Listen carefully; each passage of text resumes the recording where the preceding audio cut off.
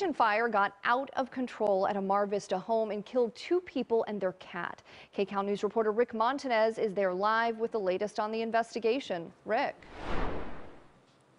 And Marcy, neighbors here are certainly heartbroken over what happened in this home. You could see some of the char marks from the smoke coming out of the home from early this morning. Fire investigators are still trying to figure out exactly what sparked this deadly fire here early this morning. They tell us that the victims, a man and woman believed to be between 60 and 70 years old, died in the home. This is what it looked like around 3 this morning as LAFD crews put out the fire. The 911 call first came around 2:20 this morning, but firefighters initially didn't know what the emergency call was for because the call was disconnected. It wasn't until those first crews responded here that they realized this was a house fire. 20 firefighters ended up out here to put out the flames, and they say the fire started in the kitchen and spread to the living room.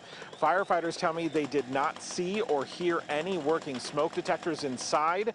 And we talked with a longtime neighbor of the victim. She says they were friendly, welcoming, and kind. My major concern was how was they doing. Then this morning I found out they passed away. It's so heartbreaking and so horrible. It's so sad. And Micah, who you just heard from there, says that the couple had several pets.